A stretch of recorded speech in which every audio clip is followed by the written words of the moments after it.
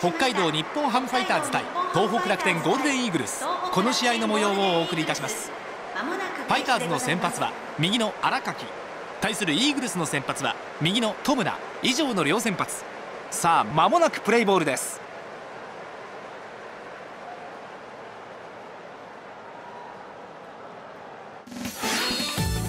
右の荒垣、マウンドに上がります。今日は配球にも注目したいと思います。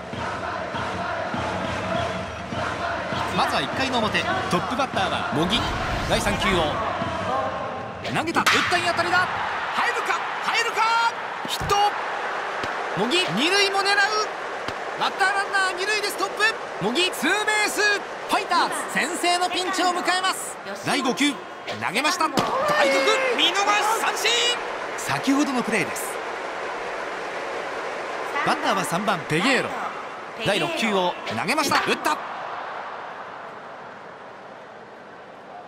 ファウルグラウンド、ボールをつかみました。投げました。打った。これは強烈。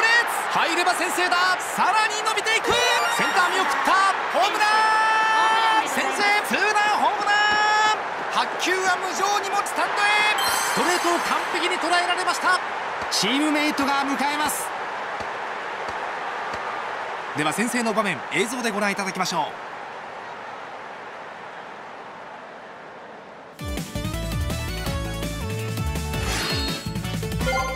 ファイターズ追う展開で迎える2回です。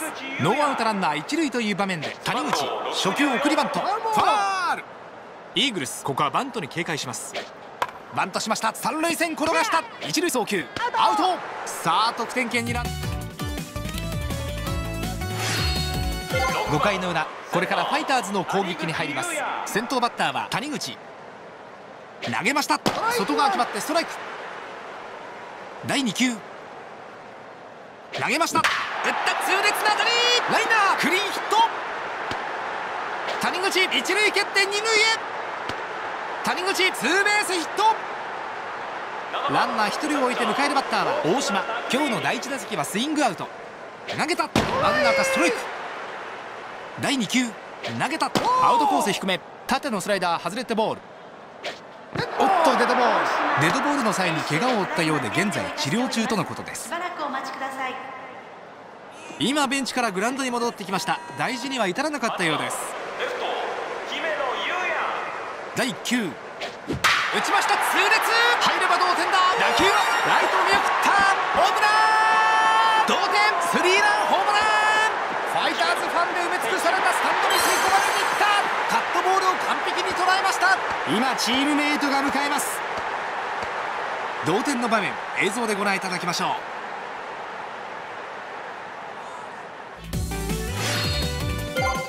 同点で迎える6回です。ワンアウトランナー一塁という場面で見逃しの三振。左バッターボクサー6番石峰、今日はサードゴロとショートが見逃しの三振。井口3球で仕留めてみせました。井口ナイスピッチング。6回の表が終わって3対3、同点です。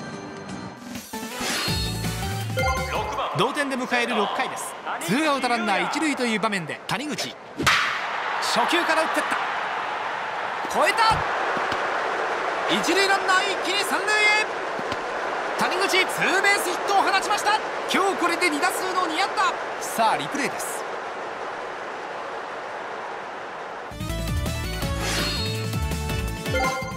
同点で迎える8回です。ノーアウトランナー一塁という場面、ストレート外れてフォアボール。西村ストレートのフォアボールを与えます。さあここで試合の流れを左右するターニングポイント。第4球を投げた。ここは送りバント。一塁線転々としている。ベースカバーに入る。杉谷取ってアウト。送りバントが決まりました。ファイターズなおもピンチが。打って出ます。当たり損ない。一塁送球アウト。これでツーアウト。ランナーは二塁三塁変わりません。投げた。打ちました。これは打たされてファーストフライ。取ってアウト。スリーアウトチェンジ。では改めてリプレイをご覧いただきたいと思います。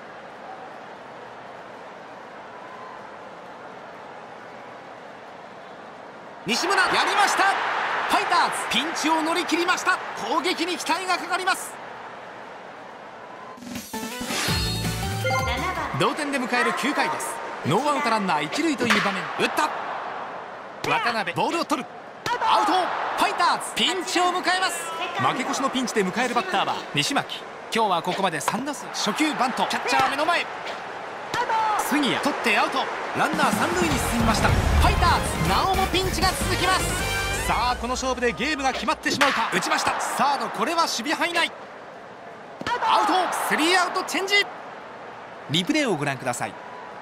鍵谷見事に流れを断ち切りました。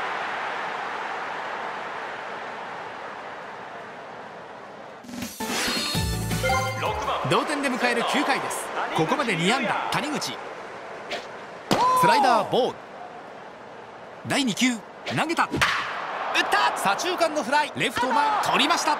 これでツーアウト、ランナーありません。ファイターズ敗れました。ご覧のように本日の試合は東北楽天ゴールデンイーグルスの勝利です。本日の勝利投手は鶴田、勝利投手鶴田、対戦投手。さて本日のヒーローはペゲーロ。本当に今日は大活躍でした。お送りしてまいりました一戦は4対3、ファイターズ1点差で敗れました。